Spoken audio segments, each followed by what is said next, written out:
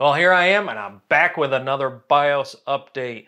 This is going to be for my 11th gen build right here, and this has been still a great system. I don't use it nearly as much anymore, but this is an 11900K paired with an Asus Strix Z590E Wi-Fi gaming motherboard, and it's still a great machine. However, it needs a BIOS update. So I figured I'm about 2 versions behind, so I figured I'd walk you through it step by step again like I always have in my BIOS updates. And a lot of people seem to really like those step by step, really take your time, show you exactly how to get through it all. So if you stick around, I'm gonna show you exactly how to get this done.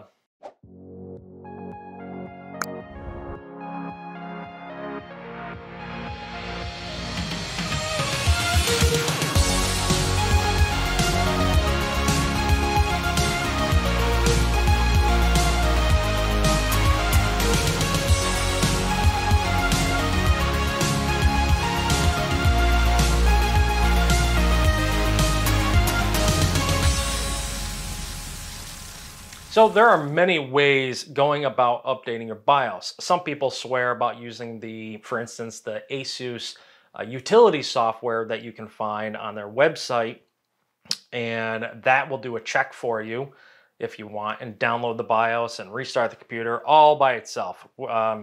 It's nice if it works. I don't trust software like that, so I go and I do it manually.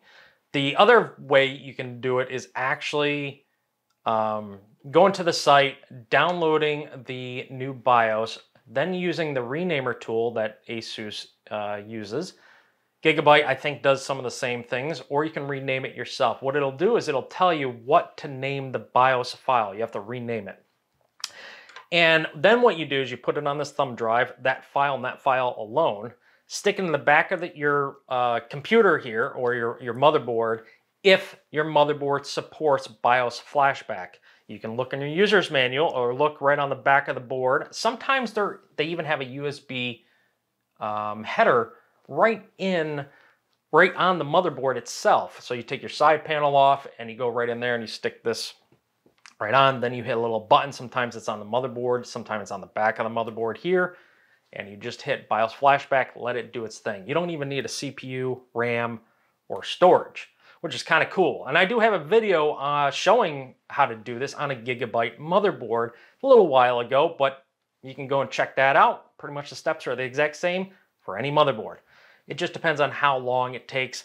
Then you have lights that flash. You have to pay attention to how it works. Read your manual. That's what I suggest. So the way I enjoy and like to do it is the old-fashioned way. Get it from the manufacturer, download it onto here, put the file on here, or download it to the computer, then put the file on the thumb drive, put it in the back of the computer, go into the BIOS, and update it that way. That's the way I'm going to show you. So we're going to get started on this.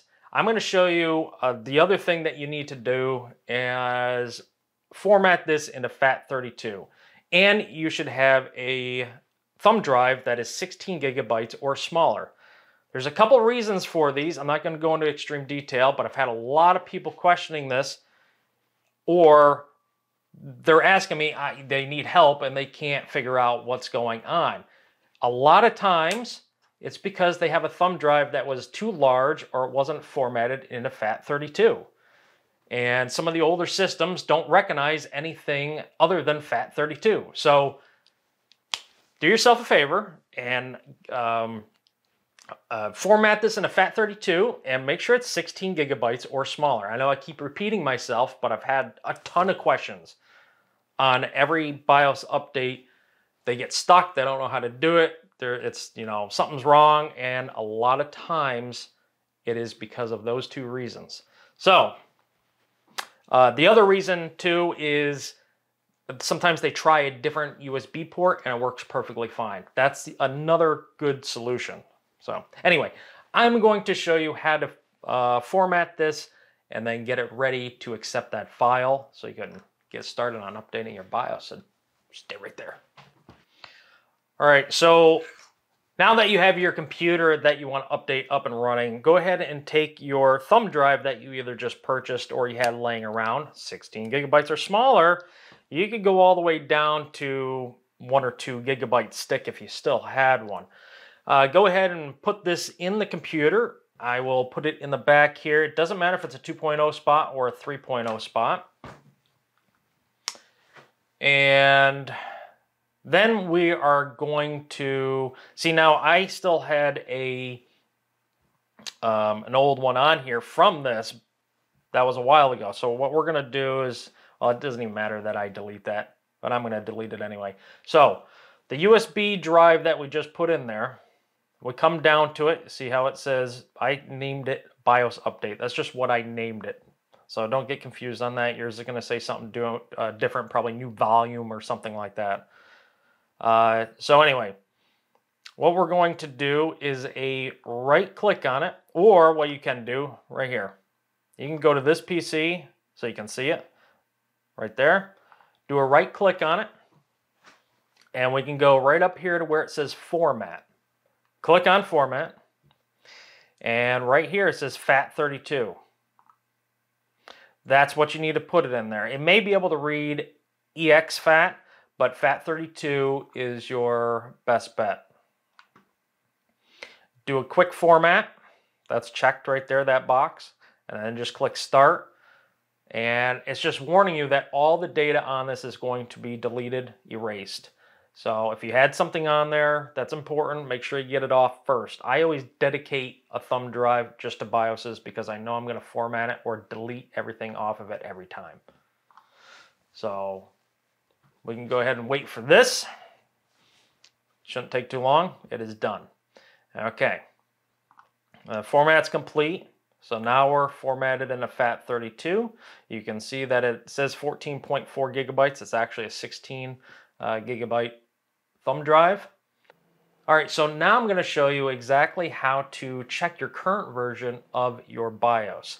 So what you're going to want to do is go down here to the search bar. This is Windows 10, but this works the same as for Windows 11. Just type in the word RUN, run. Hit enter. Now down here, you're going to type out what I have already typed out. I have so many computers that I'm doing this occasionally because I can't remember what version is currently on my motherboard. So type in MSInfo32 and then click OK. You're going to have something very, very similar to this pop-up. Unless you have the same specs as me, it's not going to be the same. But this is what it's going to pretty much look like. It's going to have all this information. And if you keep scrolling down, you'll see this right here. It says BIOS version/date. And you go over and you check it. And right there it says 1701, 12/12/2022. So 1701 is our current version of the BIOS in this machine. And you can go ahead and exit out of that. Okay, so after you have that information, now what you're going to do is figure out what kind of a motherboard do you have. Now in the beginning you heard me say that this is an Asus Strix Z590, and this is a E-gaming motherboard. So whatever yours says, like for instance this one is like an Asus Z690, that's the chipset, the 690. So yeah, Asus Z690 Maximus Formula or Maximum Formula or something like that. Formula Maximus, I can't remember.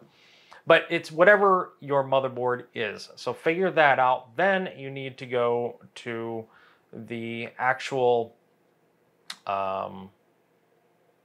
So open up Google or Microsoft Edge or whatever your browser is. All right. Now, let's see. I just want to get rid of this. Not now. So go to your search bar. Now start typing in whatever your. So we got Asus. This is a Z590. Now I did say Strix, but sometimes you don't really have to put that in. So right down here I have E. It's gonna come up with the gaming one. Let's see. Now if we come right down here, you can see right here, Rogue Strix Z590E Gaming Wi-Fi Motherboard. This is going to bring us right to asus.com. and it's going to bring us to the page that we actually want. Now, if you look up top here, this says products, innovation, downloads, community, support. This support page and all this stuff up here is for the actual whole website. We don't want that. We actually want the product. See, this is a picture of the motherboard that's in here. And right down here, you can see where it says support. I know I have looked, I think that it might be showing 2 mouses right there. So I'm kind of recording in OBS, so sorry if it did show two mices. So we want this support page right there. So we click on that. Got stupid cookies. All right, now we got drivers and utilities. That's where we need to go next. And you can see right down there, it says BIOS and firmware. Click on that. And we can see, we can show all the downloads. So you see right down here, look at what this says, 1701. That is our current BIOS. That's what I have in there. But since then, they came out with 1801 and 1903. Now, for me, I know I can just download this, but I want to explain a couple of things. Usually, right under the BIOS, new BIOS version, or to the right of it, which would be this way for you guys, but usually to the right is descriptions. So you want to read, make sure you understand everything, because sometimes you have to, from the current BIOS, you have to go to a certain BIOS before you can go to the next BIOS. It's a little more rare if you're keeping up with your BIOSes, but if you're way behind, like you've never updated your BIOS, and then all of a sudden you want to jump to the latest, sometimes it won't let you, just because of it just doesn't have some stuff in the system that it needs to update to the next version. I know that's kind of lame terms, but so anyway, so like the next version, it says improve system stability and compatibility. Now below that it says before updating your BIOS, please download the ME, which is Management Engine, update from Asus support site, and update Management Engine firmware to version blah blah blah to ensure optimized system settings. Now, when you see the word optimized, that just is going to be optimized. Don't worry, it's not a security thing. It's just so everything's optimized. But now I've updated a lot of my ME stuff. If you want to figure out how to do that, go ahead. I'm not going to show you how. It's a little involved. But don't worry, the important thing is to update your BIOS, not so much that stuff, unless it says otherwise. So that one in particular just says improved system stability and compatibility. So the next one up, it says recommended for virtual update to mitigate the potential security vulnerabilities. Now this one's pretty important as far as the BIOS. So we have some sort of a vulnerability within the old BIOSes that they found, and they don't want it to be exploited by hackers and stuff like that. So it's a good idea to update to this one. So once you find the BIOS that you can update to, or the latest, we're going to go ahead and down that. Now, if it says beta BIOS, don't do that. Just stick with the one below it. So if this 903 said beta anywhere in the description, I wouldn't be doing it. It just means it hasn't been proven enough to be fully released. Not really fully released, but it hasn't been proven to take the word beta off of it. So just go with that. So we're going to go ahead and hit download. Now, if you're doing Microsoft Edge, the download is up here in the corner. It is already downloaded, so you can go ahead and exit out of there. We can come over to our, down here on the taskbar, we have our File Explorer we're going to open up. Go to our downloads. I have a bunch of junk in here. So we're just going to select it all. Then we're going to unselect this one and get that stuff out of there. So it's a little less confusing for you and me. So this is a zipped folder. What we want to do is extract. So you can either come up to the top there, or what I like to do, just quick, easy and dirty, is do a right click, hit extract all. And we're just going to extract it right to here. Now, I'm going to just get rid of this other page. Now this is what it extracted. You have two things. Now you have a BIOS renamer. I'm not going to rename it. You can. All you have to do is open this up and it will change the one right next to it automatically, which is pretty cool. But all we need is this file right here. So if you want to see it in a different view, let's go to details right there. That's how we normally see them. It's sometimes a little easier for me because usually the BIOS is the largest file. So if you look over here where it says size, it says 126 kilobytes, and this is 32,000 kilobytes. That's a larger file, and that's the one we want. We don't need both. We don't need the top one. The top one is only if you're going to use your thumb drive to stick in the back of the computer and update the BIOS. Like, let's say you bought a motherboard, an older motherboard, and a newer CPU. Maybe that CPU or that motherboard doesn't support that CPU yet, but it would with a BIOS update. You'd have to have another computer, download your correct BIOS, use that renamer tool, put it on the thumb drive, only the file that it renamed, stick it in your back end computer, hit update, and now you can pop in your new CPU without a problem. So let's do this. So, all right, so we want to put this on. I'm going to open up another just to make this a little simple. Well, actually, let's make this simple. So highlight this one, hit Control-C on your keyboard. That'll copy it. Then let's go to the computer again. See how we got our BIOS thumb drive. Hit Control-V. This is going to just take a second, and it's going to paste it, copy it over to the thumb drive. Now it's on the thumb drive. So guess what? That's it. Now it's ready, and theoretically, you don't even have to remove that thumb drive. You can leave it right in that port, and it should work. Now, I said in the beginning, maybe you have to move to a different port because it's just not seeing it for some reason. Occasionally, that happens. But now, I am going to take you into the actual BIOS. There are a couple of ways you can get into the BIOS.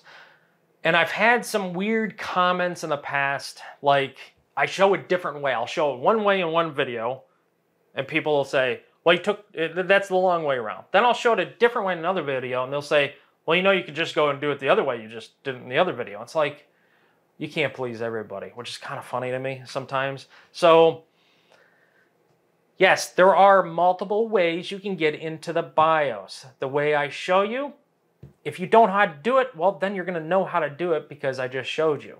But yes, there are sometimes simpler ways, easier ways.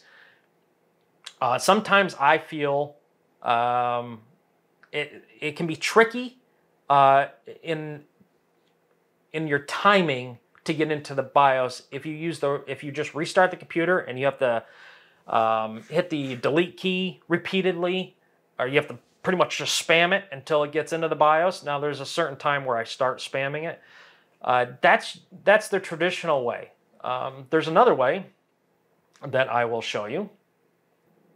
Oh, this computer actually needs some updates, but that's okay. Let's see. So what we're going to do, actually right down here in the search bar, we're going to type in troubleshooting settings. That's perfectly fine.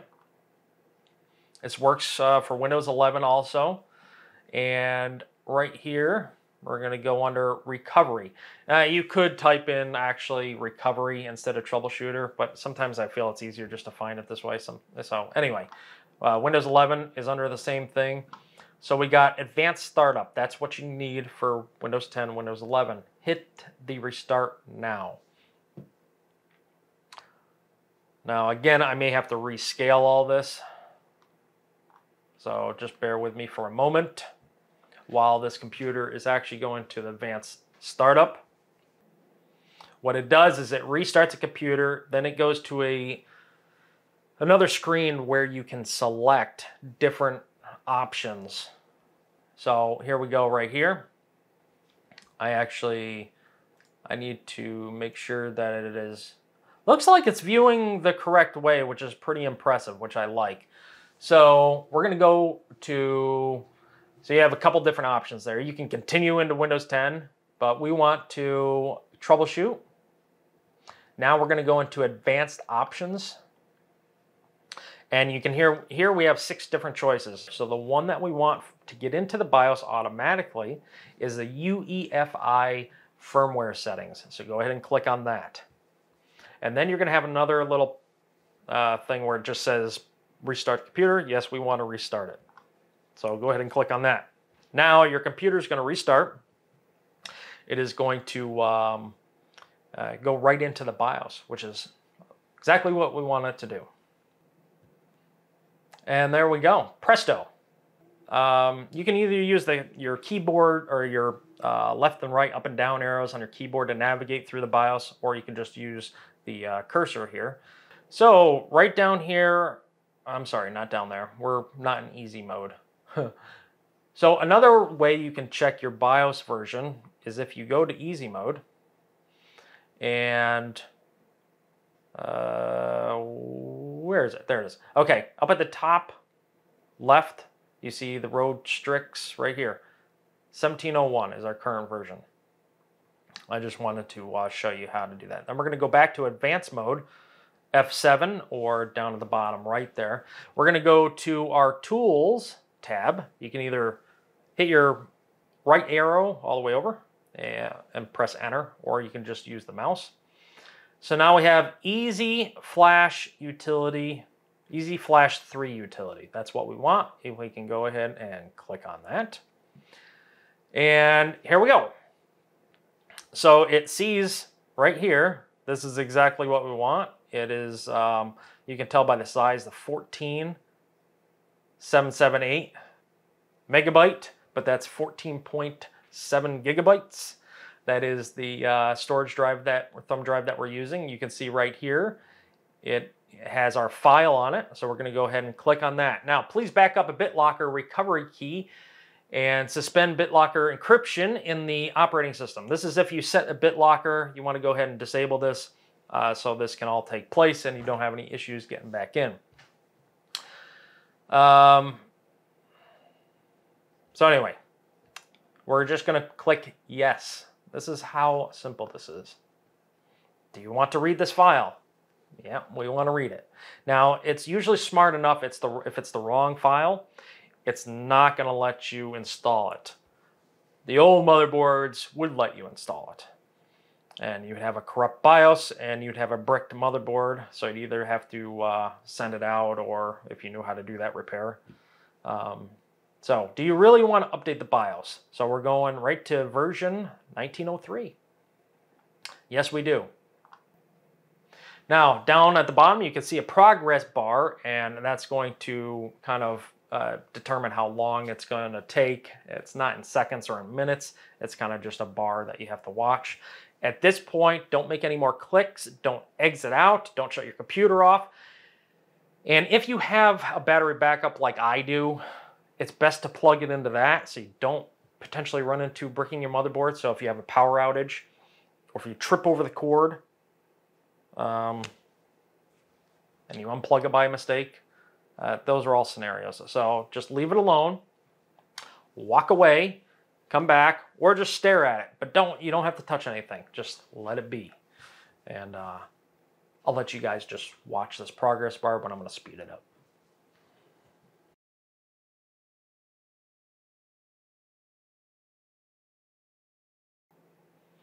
All right, well, it looks like we're approaching right there at the end. Yep, there we go. So, updated successfully. Now the system's going to reset on its own. I didn't even click anything. That is very normal, mainly for Asus motherboards. Again, from manufacturer to manufacturer, it can vary just a little bit. I remember with Gigabyte, I had a black screen.